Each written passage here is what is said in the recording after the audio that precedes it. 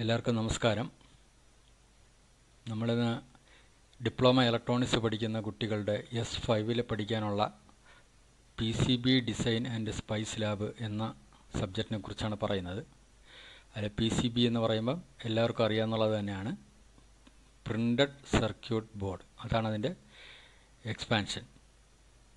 ഒരു copper clad ഷീറ്റിൽ നമ്മുടെ ട്രാക്കെല്ലാം വരച്ച് ഡ്രിൽ ചെയ്ത് എച്ച് ചെയ്ത് സോൾഡർ ചെയ്തൊക്കെ എടുക്കുന്നതാണ് ഒരു പ്രിൻ്റഡ് PCB എന്ന് പറയുന്നത്. അതിൻ്റെ സ്പൈസ് എന്ന് പറയുന്നാൽ അതിൻ്റെ ഫുൾ ഫോം ഇതാണ്: simulation programme four integrated circuit emphasis എന്നാണ് പറയുന്നത്. ഇതിൽ സിമുലേഷൻ എന്ന് പറയുന്ന പാർട്ടാണ് നമ്മൾ ഇതിനകത്ത് ചെയ്യുന്നത്. സിമുലേഷൻ എന്ന് പറയുമ്പം ഒരു വിർച്വലായിട്ട് കുറേ കമ്പോണൻസിൻ്റെ സിമ്പലും കാര്യങ്ങളൊക്കെ എടുത്ത് വെച്ചിട്ട് നമ്മളൊരു സർക്യൂട്ട് ഡയഗ്രാം സോഫ്റ്റ്വെയറിൽ വരച്ചിട്ട് അതിൻ്റെ ഔട്ട്പുട്ട് കുറച്ച് വാല്യൂസ് സെറ്റ് ചെയ്ത് കഴിയുമ്പോൾ നമുക്ക് അതിൻ്റെ ഒരു ഗ്രാഫ് കിട്ടും.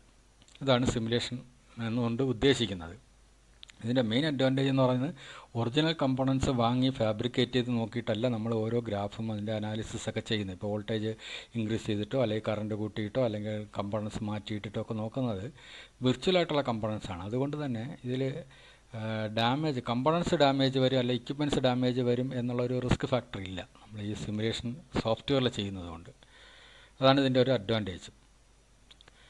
പിന്നെ ഇതിൽ സോഫ്റ്റ്വെയർ നമുക്ക് പല ടൈപ്പ് സോഫ്റ്റ്വെയർ നമുക്ക് അവൈലബിൾ ആണ്. അതിൽ express PCB, eagle, easy PCB, spice, bin spice എന്നൊക്കെ പറഞ്ഞ് കുറേ സോഫ്റ്റ്വെയർ ഉണ്ട്. പിന്നെ ഓർക്കാഡ് എന്ന് പറഞ്ഞൊരു സോഫ്റ്റ്വെയർ ഉണ്ട്. ഈ ഓർക്കാഡ് എന്ന് പറഞ്ഞ സോഫ്റ്റ്വെയറിൻ്റെ ഒരു പ്രത്യേകത എന്ന് പറഞ്ഞാൽ നമ്മുടെ സിലബസിൽ പറയുന്ന എൻ്റയർ കാര്യങ്ങൾ നമുക്ക് ഈ ഒരൊറ്റ സോഫ്റ്റ്വെയറിൽ ചെയ്യാം.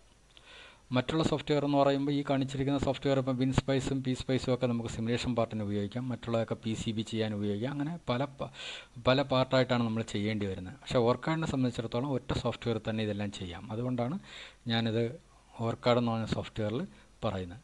പക്ഷേ അതിൻ്റെ ഒരു ഡിസൈൻ ഫ്ലോ എന്ന് പറയുമ്പോൾ കുറച്ച് കോംപ്ലിക്കേഷൻ ഉണ്ട്. അതിൽ വേറൊന്നുമല്ല, അതിൽ ആദ്യം ഒരു സർക്യൂട്ട് ഡയഗ്രാം നമ്മൾ വരയ്ക്കുക, ഒരു സ്കീമാറ്റിക് ഡയഗ്രാം വരച്ചിട്ട് അതിൻ്റെ ചില വാല്യൂസൊക്കെ സെറ്റ് ചെയ്തിട്ട് നേരത്തെ ഞാൻ പറഞ്ഞതുപോലെ ഒരു ഗ്രാഫ് ഔട്ട്പുട്ട് എടുക്കുക.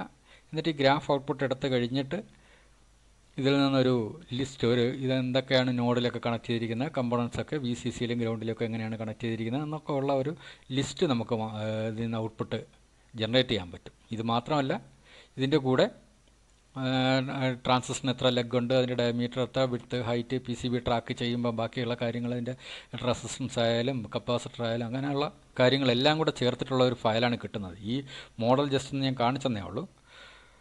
പിന്നെ ഈ ലിസ്റ്റാണ് നമ്മുടെ അടുത്തൊരു യൂട്ടിലിറ്റി ഇതിനകത്ത് തന്നെയുള്ള ഓർക്കാഡ് എന്ന് പറയുന്ന സോഫ്റ്റ്വെയറിനകത്ത് തന്നെയുള്ള ഒരു ലേഔട്ട് പ്ലസ് എന്ന് പറയുന്ന ഒരു ലേഔട്ട് എന്ന് പറയുന്ന സോഫ്റ്റ്വെയറിൽ ഉപയോഗിച്ചിട്ട് നമ്മൾ PCB ട്രാക്കാക്കി മാറ്റി പ്രിൻ്റ് ഔട്ട്പുട്ട് എടുക്കുന്നത്. അങ്ങനെയാണ് ഇതിൻ്റെ വർക്ക് ചെയ്യുന്നത്. ഇതൊരു കുറച്ച് വാസ്റ്റായിട്ടുള്ള ഒരു സോഫ്റ്റ്വെയർ ആണ്. അപ്പോൾ അതുകൊണ്ട് തന്നെ കുറച്ച് കോസ്റ്റ്ലിയാണ്. പിന്നെ ഇതിൻ്റെ student version, trial വെർഷനായിട്ടൊക്കെ 30 days trial വെർഷനൊക്കെ നമുക്ക് നെറ്റിൽ അവൈലബിൾ ആണ്. ഇത് ഞാനിവിടെ പറയുന്നതെല്ലാം micro electronic സർക്യൂട്ട്സിൻ്റെ 5th edition, സെദ്ര and Smith എന്ന് പറഞ്ഞ ഓതറിൻ്റെ 5th എഡിഷൻ ടെക്സ്റ്റ് ബുക്ക് മേടിക്കുമ്പം അതിൻ്റെ കൂടെ ഓർക്കാഡിൻ്റെ തന്നെ 9.2 ലൈറ്റ് എഡിഷൻ എന്ന് പറഞ്ഞിട്ടൊരു വെർഷൻ നമുക്ക് കിട്ടും. അതിനകത്ത് കുറച്ച് ലിമിറ്റേഷനൊക്കെ ഉണ്ട്. അതിൽ കുറച്ച് ലൈബ്രറീസ്, അത്യാവശ്യം കുറച്ച് ലൈബ്രറീസൊക്കെ ഉള്ളൂ. പിന്നെ ഇതിൻ്റെ അവരുടെ കുറേ എക്സാമ്പിൾസൊക്കെ ഉണ്ട്. അപ്പോൾ ഇത് വെച്ചിട്ടാണ് ഞാൻ ഇതിനകത്തുള്ള എല്ലാ വീഡിയോസും പറയുകയും നമ്മൾ ചെയ്ത് കാണിക്കുകയും ചെയ്യുന്നത്. നമുക്ക് ആ സോഫ്റ്റ്വെയർ എങ്ങനെയാണ് നമ്മൾ ഇൻസ്റ്റാൾ ചെയ്യുന്നതെന്ന് നോക്കാം. ഈ സോഫ്റ്റ്വെയർ ഇൻസ്റ്റാൾ ചെയ്യാൻ വേണ്ടിയിട്ട് ഞാനിപ്പം CD-യുടെ ഒരു ഫോൾഡർ ഞാൻ ഇതിനകത്ത് കോപ്പി ചെയ്തിട്ടുണ്ട് ഡെസ്ക്ടോപ്പിൽ. അപ്പോൾ അത് ഓപ്പൺ ചെയ്ത് കഴിഞ്ഞാൽ ഇതിനകത്ത് സെറ്റപ്പ് എന്ന് പറഞ്ഞിട്ടൊരു exe ഫയലുണ്ട്. ഈ ഫയൽ ഡബിൾ ക്ലിക്ക് ചെയ്യുക. ഡബിൾ ക്ലിക്ക് ചെയ്ത് കഴിയുമ്പോൾ പിന്നെ അങ്ങോട്ട് അതിൻ്റെ ഇൻസ്റ്റലേഷൻ സ്റ്റെപ്പാണ് വരുന്നത്. അപ്പോൾ അത് നോക്കിക്കഴിഞ്ഞാൽ ഇതിൽ ആദ്യം ഒരു വാണിംഗ് ആണ്. ആൻറ്റിവൈറസ് പ്രോഗ്രാം ഉണ്ടെങ്കിൽ അത് ഓഫ് ചെയ്യണം എന്നുള്ളതാണ്. അത് കഴിഞ്ഞ് നെക്സ്റ്റ് കൊടുക്കുക. അത് കഴിഞ്ഞ് ഇതിൽ ഏതൊക്കെ യൂട്ടിലിറ്റിയാണ് വേണ്ടത് എന്ന് സെലക്ട് ചെയ്യുക. മിക്കവാറും എല്ലാം സെലക്ട് ചെയ്യുന്നതാണ് നല്ലത്. അപ്പോൾ എല്ലാ ലൈബ്രറീസ് ഇൻസ്റ്റാൾ ആയി കിട്ടും. പിന്നെ അടുത്ത് ചോദിക്കുന്ന ഡെസ്റ്റിനേഷൻ ഫോൾഡറാണ്. ഫോൾഡർ വേണമെങ്കിൽ C ഡ്രൈവിലാണ് ഡിഫോൾട്ട് പോകുന്നത്, വേണമെങ്കിൽ നമുക്ക് മാറ്റിയൊക്കെ കൊടുക്കാം. ഞാനിപ്പം C ഡ്രൈവ് തന്നെ സെലക്ട് ചെയ്തു. എന്നിട്ട് നെക്സ്റ്റ് കൊടുക്കുക.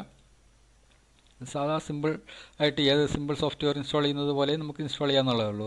നെക്സ്റ്റ് മാത്രം കൊടുത്താൽ മതി.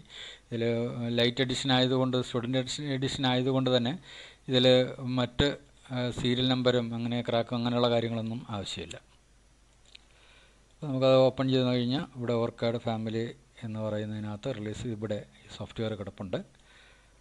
അതിൽ ക്യാപ്ചർ CS എന്നുള്ളതാണ് ആദ്യം വേണ്ടത്. അതെടുത്ത് കഴിഞ്ഞാൽ അതിനകത്ത് നമുക്ക് സർക്യൂട്ട് ഡയഗ്രാം വരയ്ക്കാനും ഗ്രാഫ് ഔട്ട്പുട്ട് എടുക്കാനും പറ്റും. ഇപ്പോൾ ഞാൻ ഇതിനകത്ത് നമുക്ക് സമയം ലാഭിക്കാൻ വേണ്ടിയിട്ട് ഞാനൊരു പ്രോജക്റ്റ് ഓൾറെഡി ചെയ്തത് ഇവിടെ കിടപ്പുണ്ട്.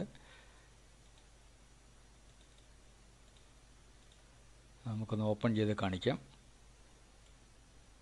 ഓപ്പൺ ചെയ്യുമ്പം പ്രോജക്റ്റിനകത്ത് ഇത്രയും കാര്യങ്ങൾ, ഇത് സ്കീമാറ്റിക് ഡയഗ്രമാണ്. ഒരു പ്രോജക്റ്റ് വിൻഡോയും ഉണ്ട്, സ്കീമാറ്റിക് വിൻഡോയും ഉണ്ട്.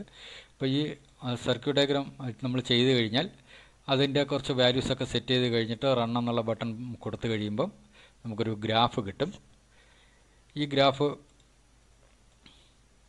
എന്ന് പറയുന്നത് ഇവിടെ 0 to 100% വരെ റണ്ണായി കഴിയുമ്പോഴത്തേക്ക് CROയിൽ കിട്ടുന്ന ഒരു വേവ് ഫോമാണ് നമുക്കിവിടെ കിട്ടുന്നത്.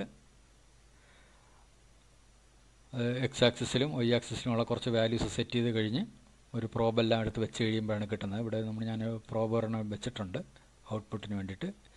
ഇങ്ങനെ നമുക്കൊരു ഗ്രാഫ് കിട്ടും.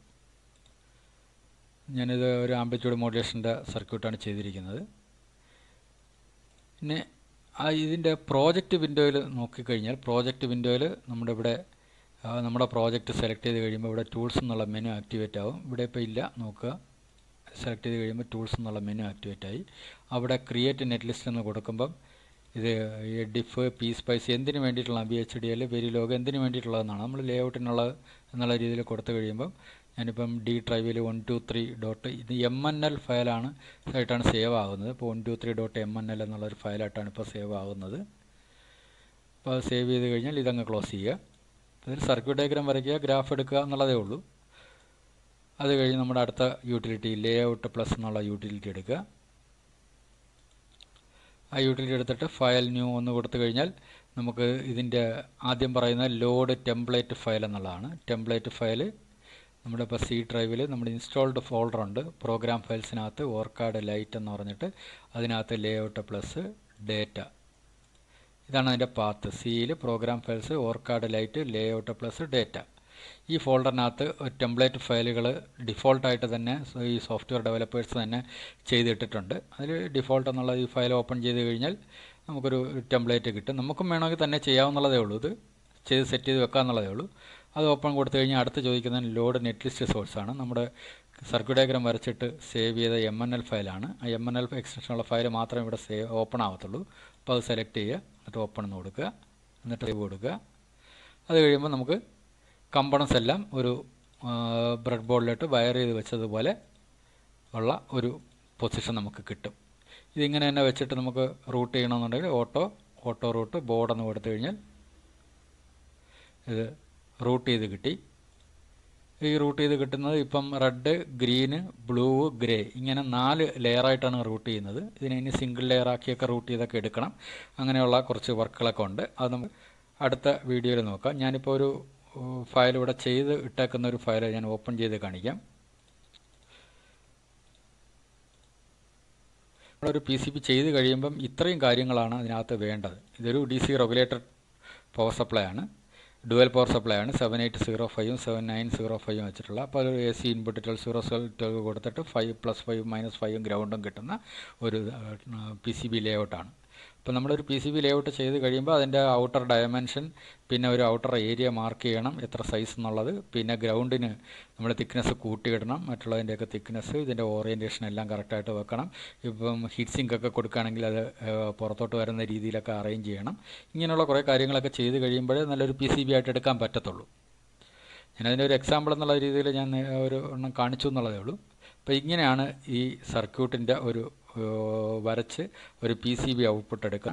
ഒരു ഡിസൈൻ ഫ്ലോ എന്ന് പറയുന്നത് ഇങ്ങനെയാണ്. സർക്യൂട്ട് ഡയഗ്രാം വരയ്ക്കുക, ഔട്ട്പുട്ട് ഗ്രാഫ് എടുക്കുക, നെറ്റ് ലിസ്റ്റ് പ്രിപ്പയർ ചെയ്യുക, ആ നെറ്റ് ലിസ്റ്റ് ലേഔട്ടിൻ്റെ ഇൻപുട്ടായിട്ട് കൊടുക്കുക. അങ്ങനെയാണ് ചെയ്യേണ്ടത്.